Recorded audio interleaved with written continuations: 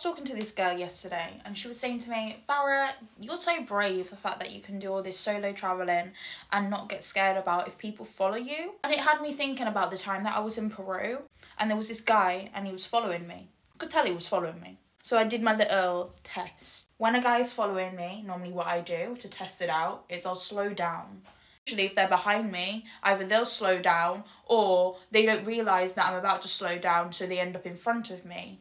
This guy ended up in front of me and then he stood there waiting for me to walk by. Call this what you will, I was basically putting myself in a lot of danger. At this point, I ain't scared. I ain't scared, you bitch. What did I do? The guy had the audacity to try turn around and look, trying to not make it obvious, but I could tell he was waiting. Loads of people around and I just had this instant fear, but I knew I needed to react. Woof, woof.